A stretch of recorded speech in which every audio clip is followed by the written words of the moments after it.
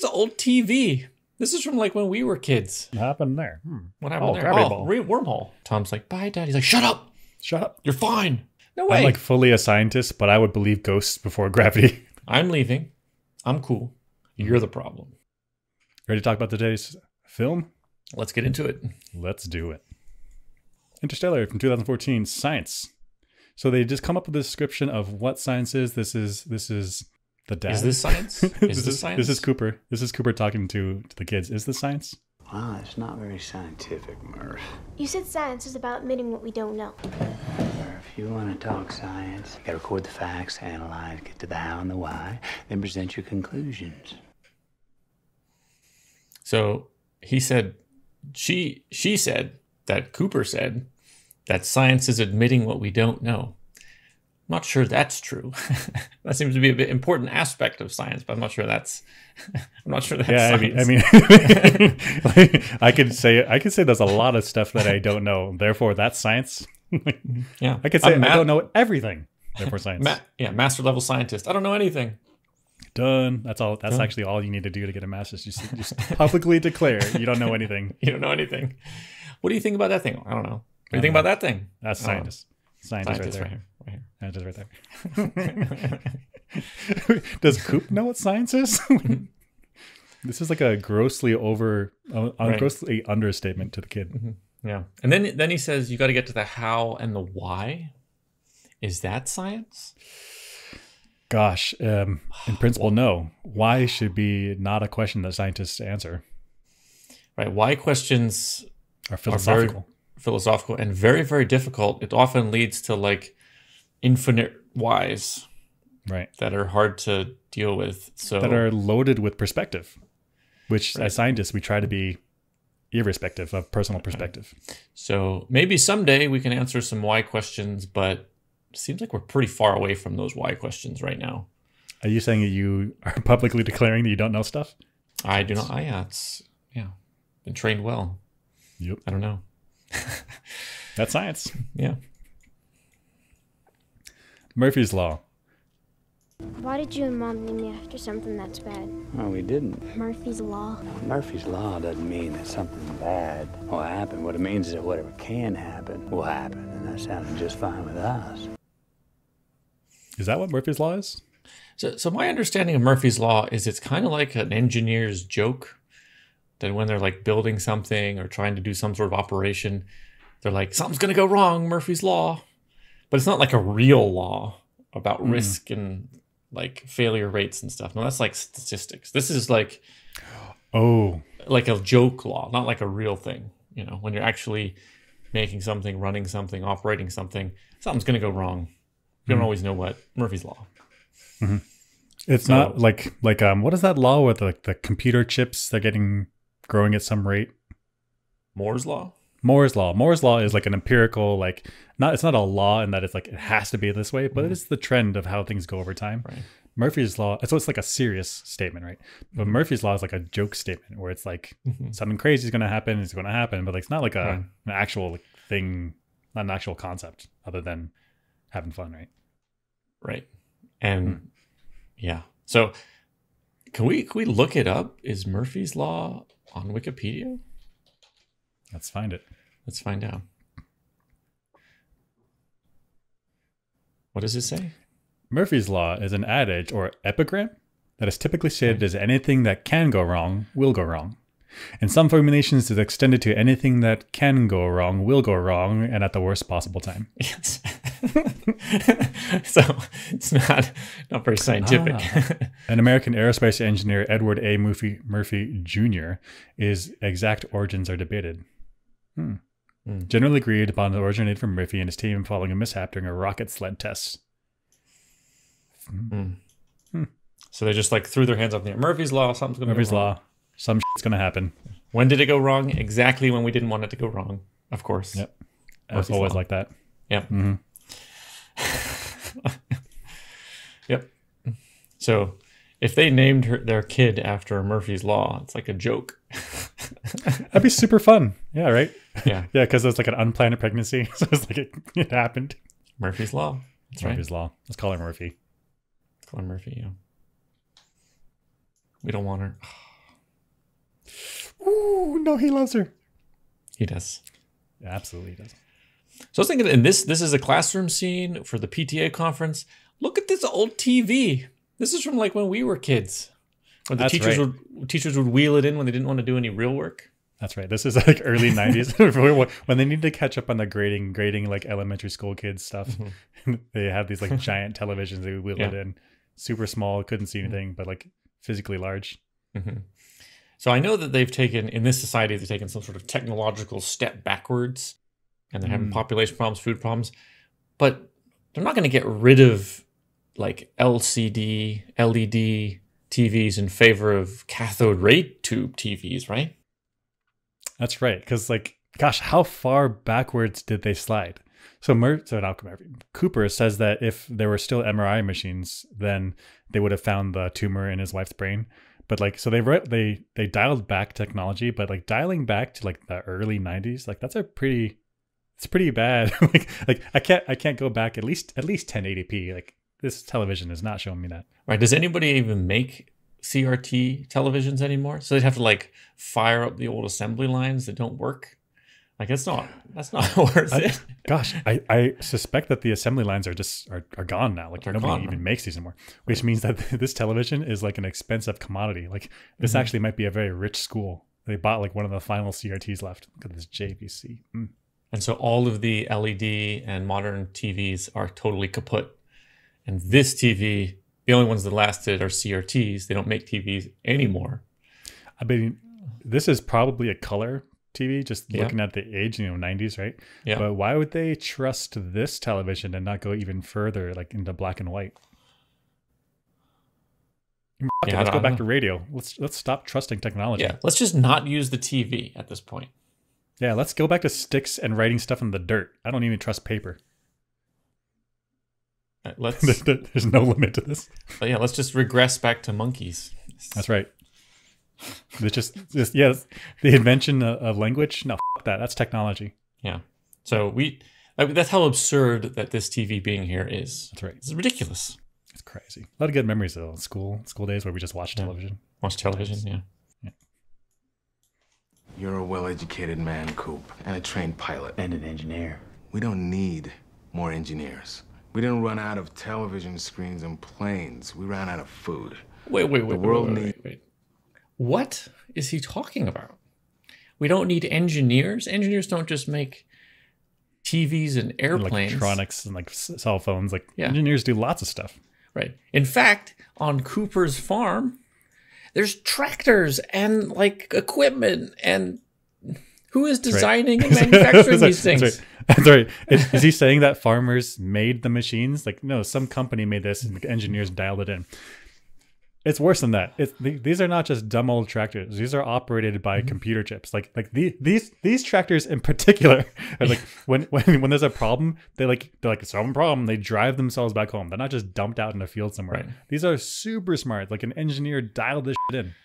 Right. And so engineers are massive contributors to the food output of society. So it's not that we don't need fewer engineers and more farmers. We need both. We need engineers. In fact, these tractors are outside farming all day while Cooper is at this parent-teacher conference.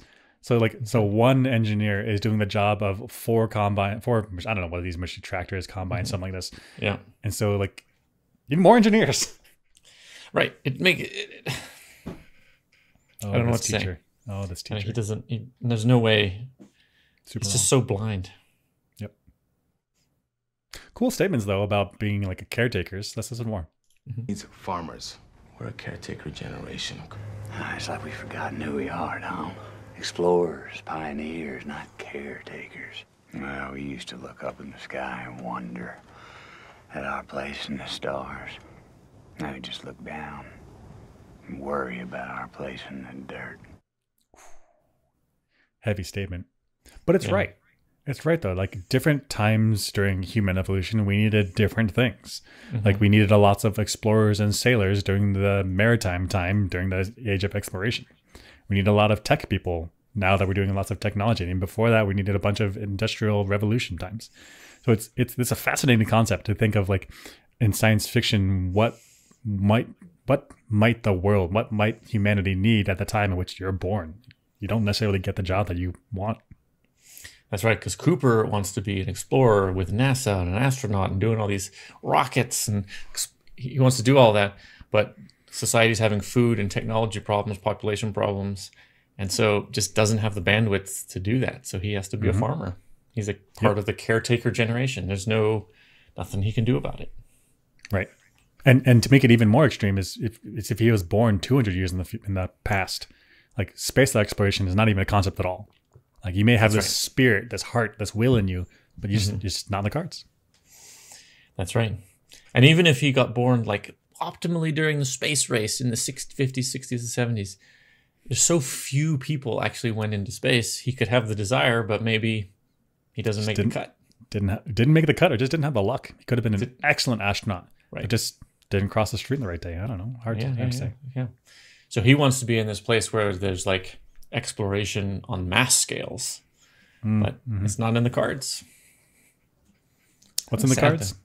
Caretaker generation. Farming. Sometimes you got to do what your species needs for you. Yeah. Sad, but also like super cool idea of like generation wide needs for society. Yeah. The Apollo missions were fake to bankrupt the Soviet Union. You don't believe we went to the moon? I believe it was a brilliant piece of propaganda that the Soviets bankrupted themselves, pouring resources into rockets and other useless machines. This felt weird to me, that this was brought up by the teacher. And what kind of society is this? It also seems out of tone of the movie. Where did this come from? I see. Yeah. Because the tone of the movie is about going into space, and here's this teacher saying like, no, space is all fake. I see it. So my read on this is that the society was like opulent and just growing and inventing and just technology left and right. But they didn't have the right technology to fight off the blight, the whatever parasite, I don't know, fungus, whatever's going around killing all the crops. And so then as a backlash, the society writ large is like, technology bad, no, let's go back to the old ways. We survived for so long in the old ways. It must have been the new things that was bad, even though new things were great. And so part of that is like denying the space race, denying all that stuff that didn't happen. It's like, it's also functional for that society that lives in this dust bowl, to not have people looking up.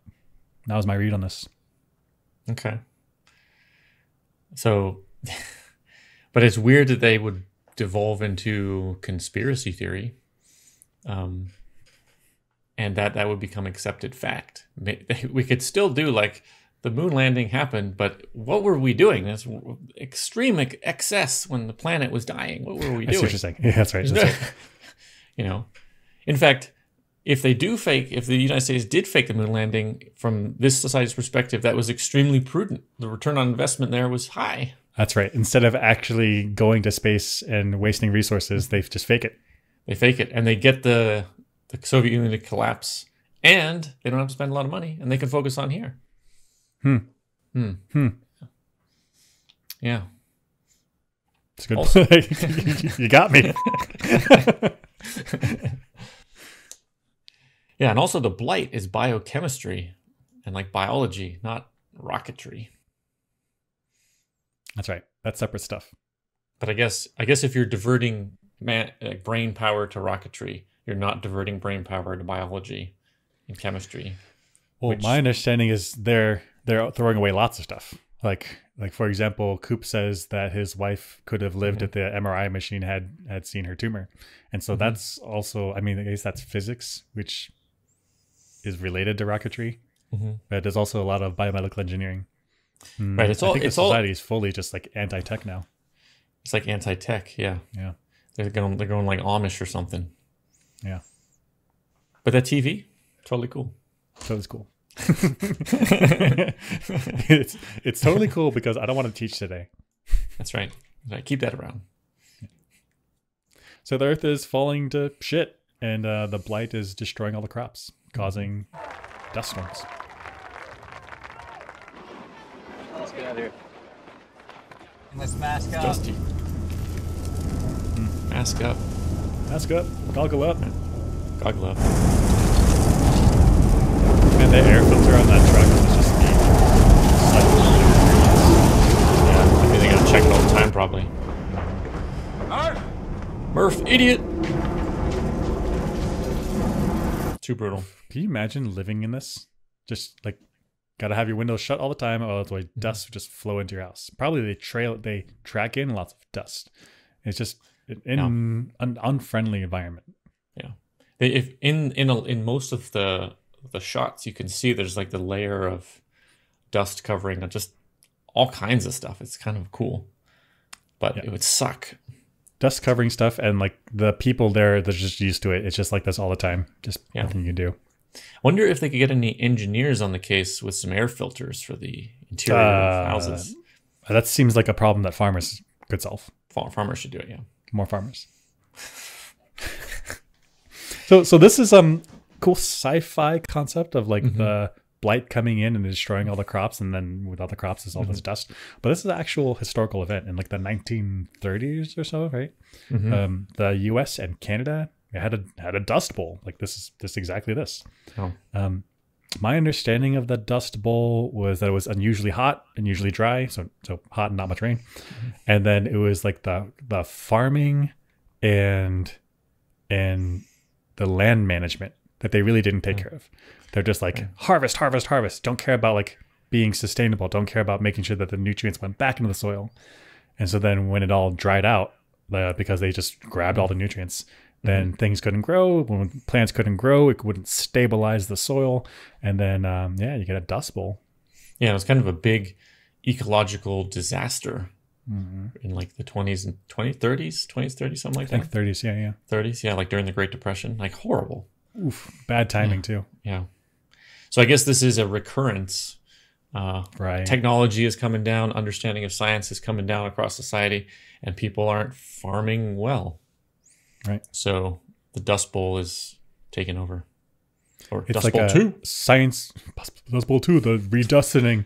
It's like a science fiction concept that sets the premise for this universe, but like it's actually real. Like it's actually happened. Yeah. And the results are exactly as stated. Like you run out of food. Just can't produce enough. This was interesting to me. How did Cooper come to the conclusion that this was gravity? Let's watch. It's not a ghost. It's gravity. He like threw a quarter at it. You like throw a quarter, it doesn't move quite right. You're like, gravity must be. I wonder if he threw a quarter and he's like, he calls it gravity, but he's been doing this for decades. Like this time he just got it right. I mean, if you had a strong gravitational field moving a coin in a particular location, that would upend our understanding of gravity so much, because you would need an enormous mass to create that acceleration through gravity. And yet this is a local phenomenon? You would need an enormous mass that somehow only targets that quarter. Right? It would just drag everything, because everything is attracted by gravitational forces. Right. There's no like repulsory gravitational force. It's only attractive. It grabs everything. So you're thinking there's like an area of space right above the floor there that's like got some warp going on? I think that's exactly right. So I think he throws the quarter into he like throws it vaguely somewhere here, and then A ghost. I guess he throws it and he gets exactly right. So I think these dust piles are made by him later on in the film. Yeah. And so he throws the quarter anywhere and it somehow lands in the right spot. He says it must be gravity. It must be gravity. Gosh, could I have come to the same conclusion? It's like, I guess it's if I only know of the four fundamental forces. And so if I can rule out it's not electromagnetic, it's not strong or weak, the only thing left is gravity or unknown. I mean, I would, if I'm in my room throwing quarters around and they're not moving the way that I expect, it's going to take me a long time. I mean, almost never am I going to come to the conclusion that there's a gravitational field localized to my room. No way. I'm like fully a scientist, but I would believe ghosts before gravity. Like a localized, not only localized to your room, but localized in these little strips, little stripes. Yeah. Like, absolutely no. That does not make sense. It does not feel consistent with everything I've learned about gravity. Right. So maybe this could kick off some kind of research program, but the conclusions are if they could reproduce this in the lab or something or observe it out in space, it would be decades down the line where anybody would be like, okay, oh yeah, that was gravity. Confirmed. Yeah. Confirmed. But I'm not tossing coins around and saying gravity. If anybody in this house tells anybody on the outside about this stripe thing going on, like this house is getting condemned real fast. Like it's a haunted mansion immediately. Oh yeah, that's right. They cannot reproduce this in lab. It's only done here. Like something's weird about this place. Like, that's right. There's some atrocities done in this house, and it's the ghosts coming back, okay. Deviating quarters. Yep, because that's their thing. That's their hobby now. Everybody's got unfinished business. What is mine? I like to line up quarters. That's right. We're NASA. All right, so Coop drives into the middle of the cornfields based off of that striped pattern that we just saw. And turns out they find NASA. Don't you know who we are? No, Professor, I don't. We're NASA. NASA. The same NASA you flew for. I heard they shut you down for refusing to drop bombs from the stratosphere on the starving people. So super cool that you find NASA, and it's like exactly the job that he used to have, right? And the thing that caught my attention was that they refused to drop bombs on starving people, and two, they were asked to. So why were they asked to drop bombs on starving people? I mean, I have no idea. If you got a bunch of starving people, just wait. If you want to kill them. Yeah, I mean, but yeah, I guess that is right. Just chill. Yeah. Okay. Problem will take care of itself. It's a self-solving problem. You just wait and then get ready with shovels. In fact, you wait a little bit and then the problem solves itself for a little bit until they start starving again, and then you wait a little bit longer and they're gone. Why would they starve a second time? Oh, the first round with cannibalism. I see. I mean, hey, as long as that's not happening near me, why am I going to go out of my way to bomb them? Okay, can I tell you my hypothesis? My hypothesis was that the NASA was asked to drop bombs because, like, before they're fully starving, they're a drain on resources. So if you see the problem coming that they're going to not have enough food soon, then you're like, I gotta reduce the population. Okay, I see it, but then why not have the Air Force do it? Is NASA retrofitting planes and rockets with bombs? Actually, yeah, that's a good point. So they said that Coop said that NASA wouldn't drop bombs from the stratosphere. Why would you go to the stratosphere to drop a bomb? You don't got to go that high. That's right. You can get like a helicopter. What is going on here? Yeah. And you have the military force called the Air Force that's trained up on how to drop bombs with the equipment to do it. Why is NASA doing this? Interesting. Gosh, maybe the normal branches of military went rogue, and so like, the government's like, NASA, fall in line. we don't do that. I mean, how many planes does NASA have? They don't have bombers. They're like, get it done. 1,000 Get it done in your experimental test flight craft. That's right. We don't have any rockets to drop bombs. Fly the rockets into the cities. Like, sir, our rockets go up. Yeah. Make them go down. What? Cool. Yeah, I don't understand. Yeah. I'd still work for them. It's super cool. So I think with what we're saying though is that there was lots of people. There was some huge famine caused by the blight, and the starving people were drained on resources, and somebody made the call to reduce the population so that everybody else could survive at some point in the past. That's right. I think we also encountered this in The Last of Us, where the military came in and killed healthy people, but because like they couldn't sustain the lives, the food supplies, and the shelter for everyone, they're like, kill them now before they be turned. Like, yeah, brutal. But I get it. But also, oof, I don't want to be in that situation, but I get it. Yeah. This, though, so they're NASA. Yeah. I see rocket engines. Yeah, NASA stuff. Yeah, and then if we go to the left, I see, well, this is the huge building with the, what is this this craft in it? Oh, the Ranger. The Ranger, yep, on top of a missile. right? So we've got all this infrastructure here. And if you go to the left again, inside the Ranger is all these screens, which requires all the software. We got robots, and we got to do maintenance. Oh and gosh, parts even just the manufacturing of this stuff. Yeah. So this NASA is some secret thing up in the mountains, but like what about finances? What about supply chains? What about suppliers? What about contractors? What about, this is not an easy thing to just do in secret. There has to be some sort of infrastructure in place for it to occur. It felt like it was just kind of ignored. Like, how is this in place if everything's collapsed? NASA is like the tip of the spear. That's right. So it needs all this support structure beneath it. And if that doesn't exist, how is NASA existing? And all of that would be noticeable too, especially in a population that's like significantly smaller than whatever it was in our heyday. Right. Like, to have this operation is substantial. Substantial. Yeah. Number of people, the suppliers, the resources, the time, the training. People would notice. That's like a secondary plot problem. I see it. I see why you're not happy. Okay, no, let's move on. Yeah. So Professor Brand explains how the blight is damaging the Earth, but I don't think that's right. I don't think it makes sense.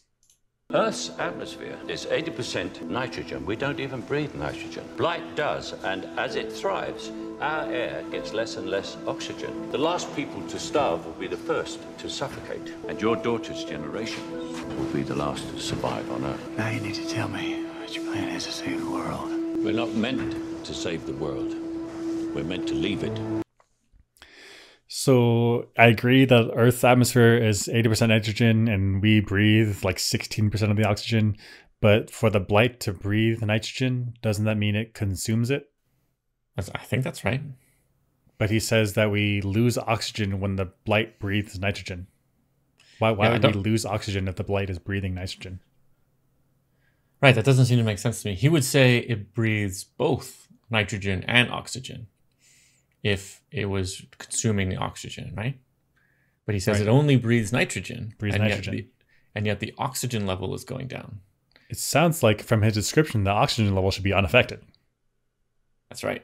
I think that's right. So if the nitrogen is consumed and the amount of air is decreasing, then the percentage of the atmosphere that's oxygen should increase. That's right. I suddenly start running 4-minute miles and just jack to shit. Just That's right. a cardio for days. Just no problem. Not a problem. So maybe he misspoke. Maybe he meant that the nitrogen, because it's so plentiful in the atmosphere, allows it to go crazy. And it does consume both nitrogen and oxygen. Just mostly nitrogen, just a little bit. I would also be okay if he said that that the blight uses the oxygen in some type of catalytic process and it breaks it apart.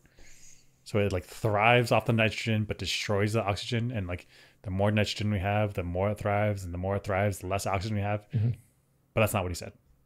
Right. And you'd have to bind the oxygen into something. I'm also okay with that. If the blight would be a getter, if it would grab the oxygen out of the air, then the more blight you have, the less oxygen you have. I would be also, but that's not what he said.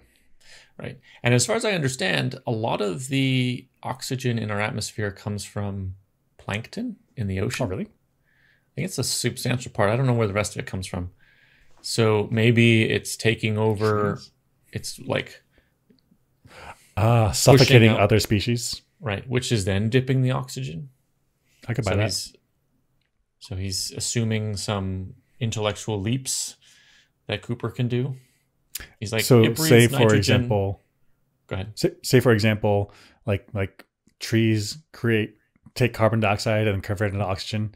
Also just, I guess, anything with green, anything photosynthesis. And so if you're saying if blight survives off of nitrogen very well and then it kills the green leafy plants, then that reduces our oxygen replenishment. I could buy that. Yeah. But, so it's like pushing out. Explain that, dude. Yeah. I guess Cooper is a farmer, so he should know all this stuff. That's true. He's also an engineer. Oh, that's right. And it's obvious. Moment's thought. Yeah. Trivial. Yeah, that's the physicist's way to do with a moment's thought. It's trivially noticed that it's this thing. And can we bring that back up? The last thing I want to mention is they're like, we've got problems on Earth. Solution? Let's leave. That's right. And what? I mean, no matter how bad the Earth is, we're still surviving on the surface. We've got water. We've got the atmosphere. We're breathing it. Maybe everything's suboptimal. But if we go to Mars, we'll die within a minute on the surface. That's right. So, like, that's a harder thing to deal with than Earth. So it's almost like, shouldn't we fix Earth? Isn't that the easier operation? You're saying, like, Earth's not in a great shape, but it's like 10% off of perfect. Whereas going to Mars, like, ooh, that's a big problem. You got to bring atmosphere. You got to bring water. You got to bring temperature control. You got to bring food. That's a much harder problem. Why are we abandoning Earth? Exactly. And then not only that, they're not going to go to Mars, though. That would be too easy. They're going to go through a wormhole next to Saturn, next to a. It's like a long shot at.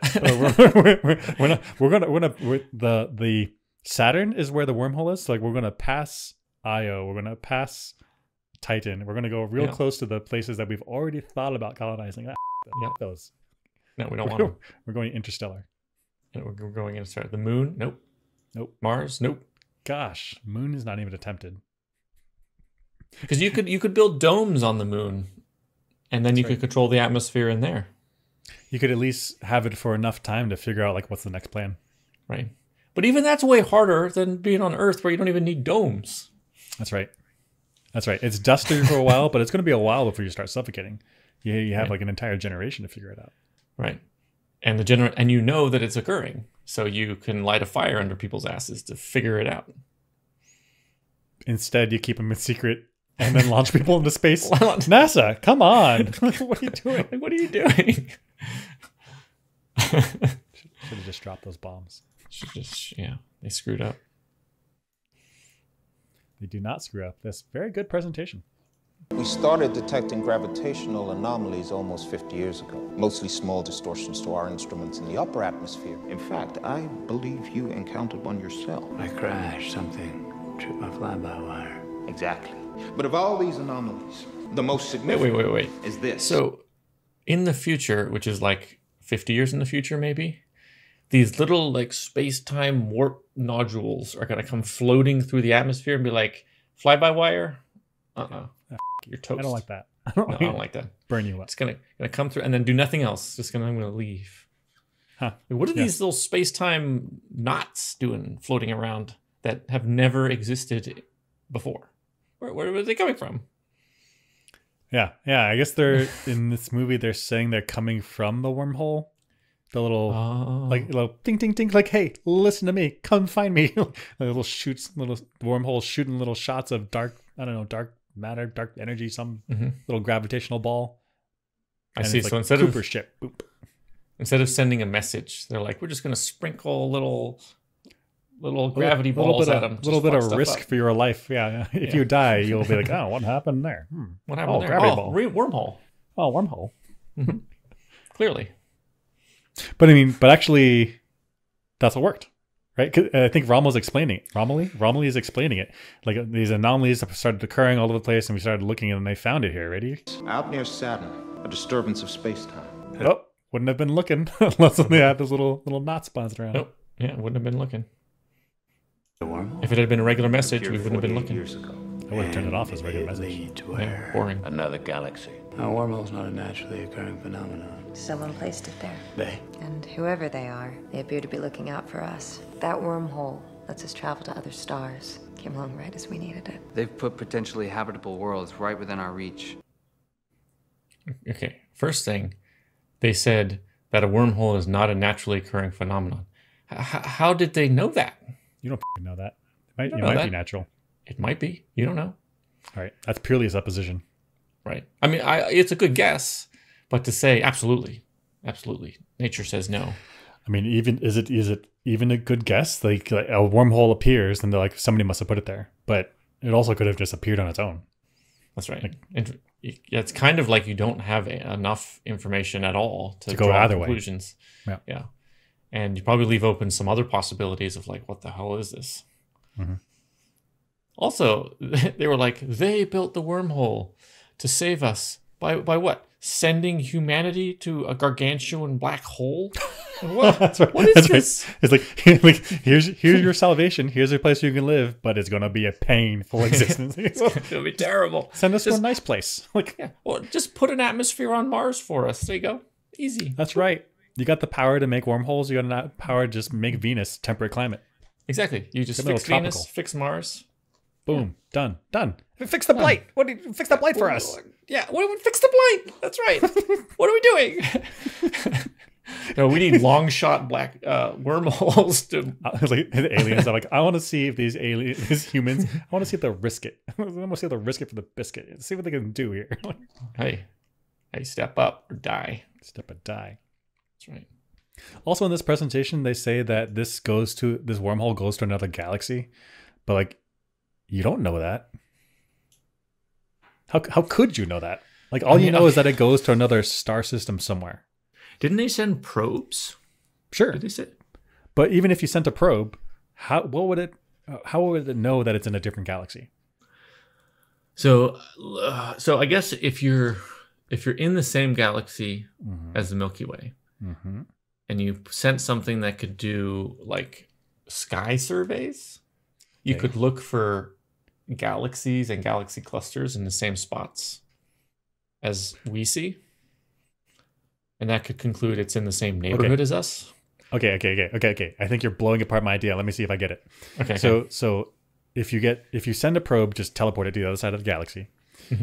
So my concern was that you wouldn't know what stars look like star formations look like from that location's perspective. Like all of the constellations in our sky, those are the where the stars located from our particular perspective on Earth. Yeah. Okay, but what you're saying is no, zoom out even further. Look out for other galaxies that are distant, because even if you're in the same galaxy, we're far away. You're on this other side of the Milky Way.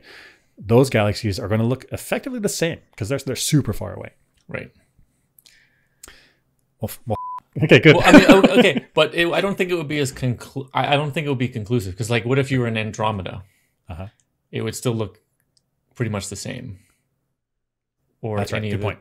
Yeah. So you could be like, maybe it's close by. I think you could say it's probably in the local group, or not in the local group, or something. Right. But I don't know if you could. Would it even be worth to send a probe to do that? I mean, what's to gain out of it? It's whether it's on the other side of the Milky Way or across the universe. There's no other way to get there besides this wormhole anyway. Right. So to us, it might as well be the same distance. And like, it's not like any one place is more dangerous than any other place. Like you don't just another place. Right. But it turns out this one has a black hole. That's right. So if we determine that it's not worth the effort to send this like sky survey thing to locate where they are, how did they know it was in another galaxy? There's no way. They're just guessing. They're just guessing. Yeah. NASA, but a bunch of guessers, a bunch of people that don't know what they're talking about, because that's science. Hey, they said it with confidence. It's true. That's right. I mean, we talk shit, but they're clearly well funded. They convince the funding agencies to keep putting in money. Right. The funding agencies that do exist. That's right. Somehow. Super cool presentation, though. I would love to listen to it.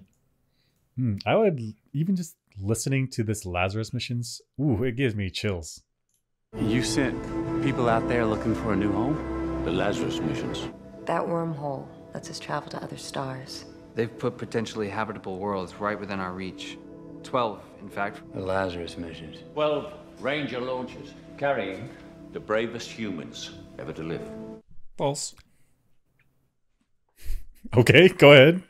Explain. Just man is not the bravest human to ever live. He's a coward. But I see what you're saying. Okay, yeah, we'll get to that. Yeah, just a little snarky humor. That's right. So 11 of the bravest humans to ever live. That's right. But good grief, could you imagine? Can you imagine like being in the astronaut list and like, we need 12 of you? Like, the call to arms, the call to like humans need this commitment to the group, and this is the greatest commitment you could possibly have. Like we need you to save the species. which oof, it's You incredible. have this, you and the team are training together. You're putting the tech together to save humanity, and it's do or die, and you got to do this, and you're focused and dedicated to the mission. Whew. And like fighting for your country is a noble cause, but this is fighting for all of humans in the future. Just the greatest call to service ever. It's incredible. That's right. Chills, right? What does Lazarus mean again? Lazarus, I think, was a biblical story about someone that died and came back to life. Name was Lazarus. I see. So this is like humanity's dying on Earth, but coming back to life somewhere else. Right. So I think it was that. It was also that the astronauts would go out there and they would effectively die in their cryopods, but they could come back to life if their planet was chosen. Okay. Yeah, I think the double meaning there. Double meaning. Okay. So cool thought in this film was the population bomb. How do you populate a colony? The problem is how to get a viable amount of human life off the planet. Plan B, population bomb. Over 5,000 fertilized eggs, weighing in at just under 900 kilos. We incubate the first 10. After that, with surrogacy, the growth becomes exponential. Within 30 years, we could have a colony of hundreds. The real difficulty with colonization is genetic diversity. This takes care of that. Okay, go ahead. First off, Plan B does not grow the population. God damn it. Plan B is an emergency response. It is not for growing the population. That's right. That's right. It's about making one less. Okay, so I love this idea. Super cool science fiction idea. Like if you drop 4 people on a planet, you have 4 people's worth of genetics, and then gene pool gets messed up real quick. So you bring all these embryos that are already seeded with a bunch of sperm or cum, if you want to say it like that, and then yeah, you get instant babies. So I like the plan. You incubate the first 10, and then after that you have 10 adults that can then make the others, right? But that means that this team of people that are going to the on the Endurance, that's like 4 people. Okay. 4 people plus whoever's already on the planet, so 5 people, and they're going to raise 10 kids. Which, at least in modern times, is not easy. And like you have to like make sure they all survive, make sure they're all intelligent, make sure they're all good actors in the community. Like they're going to behave right and raise the other ones. Like this is still fraught with problems. That's right, because you're raising children in essentially an alien environment, and you're 4 adults raising 10 kids.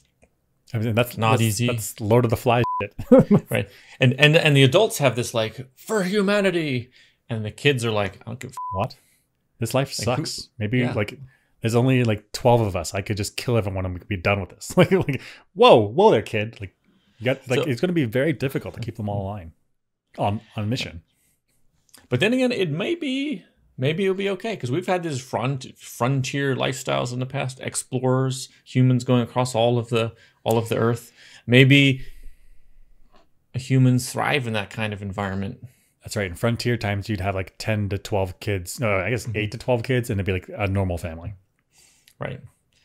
But I guess the astronauts don't have any experience with that. Right. All of them have no families. Yeah, all have no families. And then I think you would also want to stagger the kids so they're not all the same age. So okay. Just, so they get... I see. So you have like 2 born, and then wait 3 years. You get 3 more, and then wait a few years. Get 2 more, and then that way they're like rolling out a little bit at a time. Right. And then when some of the kids are old enough, they're helping raise the younger kids, and you sort of get the cycle going. Mm-hmm. The first few kids are like messed up, but then you learn lessons, and like the 5th and 8th kid are like just dialed in, real good people. Yeah. And is 10 enough? I think it should be more.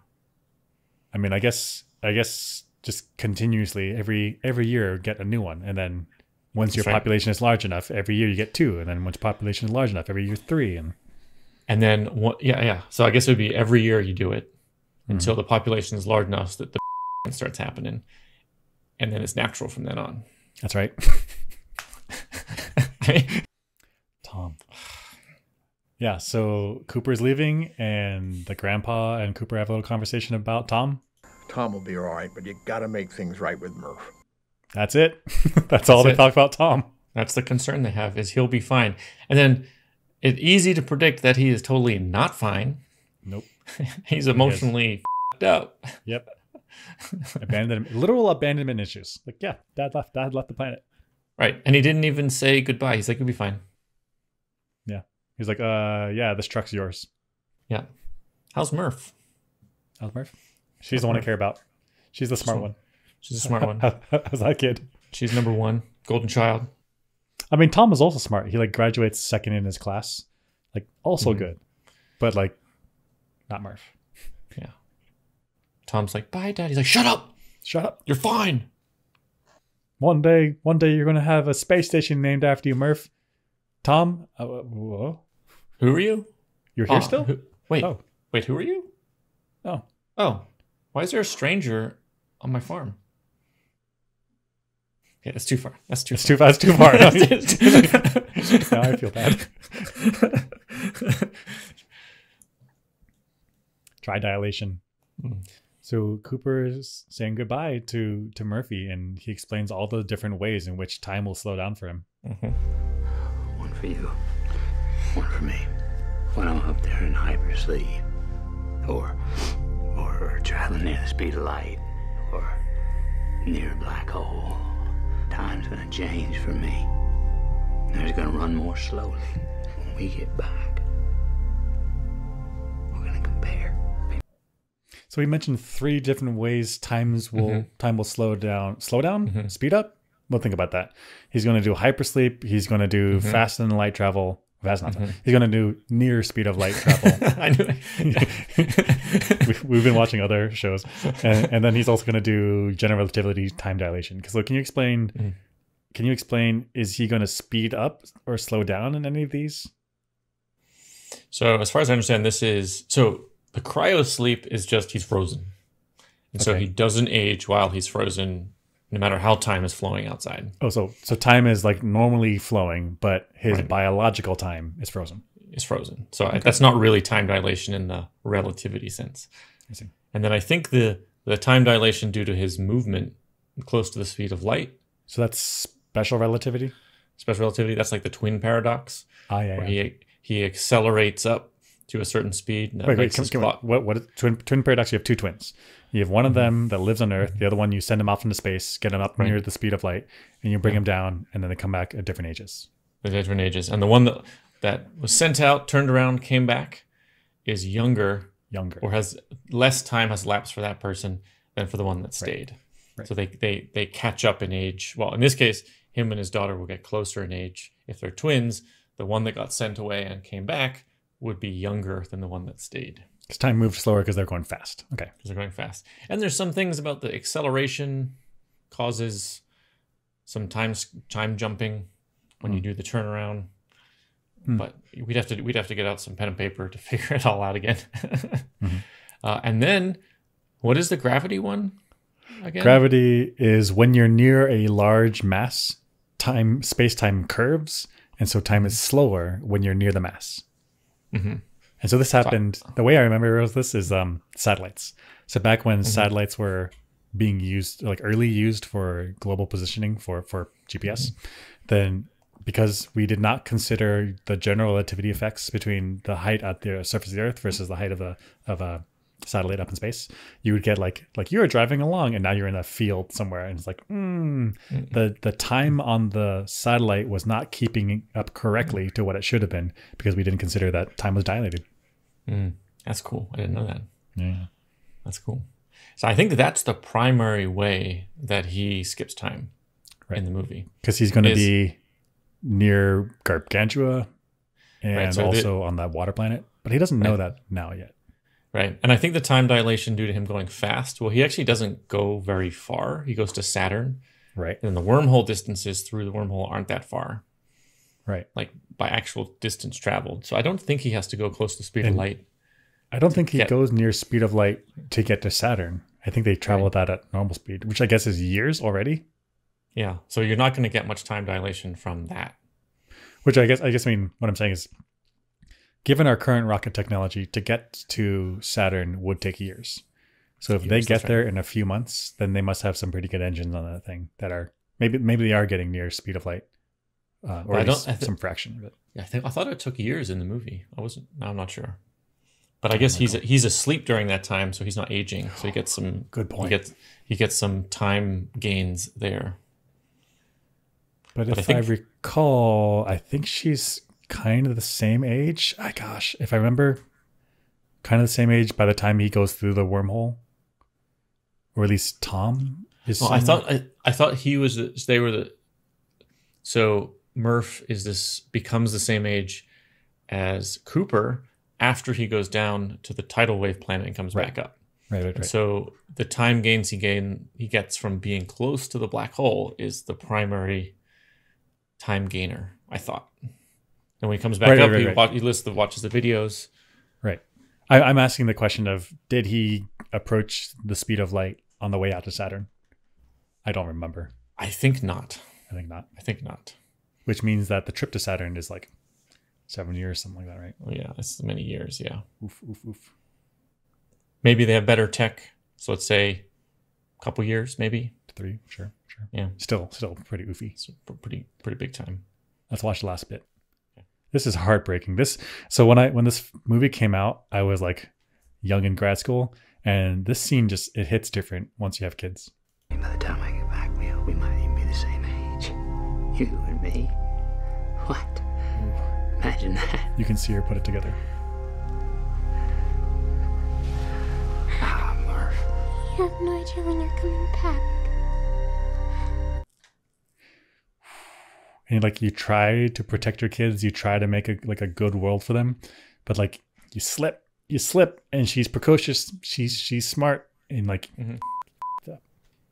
right. So he's like, I'm trying to protect you. Bye. Okay, well, yeah, that is what's happening here. Well, I mean, he's thinking he's going to save humanity, right? So he's protecting her in the big picture. I mean, he also thinks that he's going to be able to find the thing and come back and get her. Right. But he also thinks like, I'm an explorer. And people think about the dirt. Like I'm a sky person. Right. Coop. Yeah. So you do the best you can to try to protect and make a good world for your kids. And this is what Cooper does. Don't make me leave like this. Come on, Murph. Don't make me leave like this, Murph. I thought that was really up. Don't make me leave like this. Like, come on. He put it on her. He put it on her. Like, he's making the call to leave. Like, you got to put that on you. I'm going to leave like this. Don't make it weird. But it makes it sound like, the way he says it makes it sound like he's saying, you're making me leave. Right. I'm leaving. I'm cool. You're the problem. Yep. Like, that's up. That's right. Oh, you're saying I'm saying she was right. She's the problem. Oh yeah, she is the problem. Yep. Her emotional response. It's crazy. It's just also, if she had just been older, she could have been on the mission too. That's right. So she should have grown up faster. Yep. Why, like, overcome your biology? Jeez. That's right. Unbelievable. Why are you bound to the 3 + 3.5 dimensions like humans? And you're sad that your dad is leaving? Come on. Where? Grow a pair.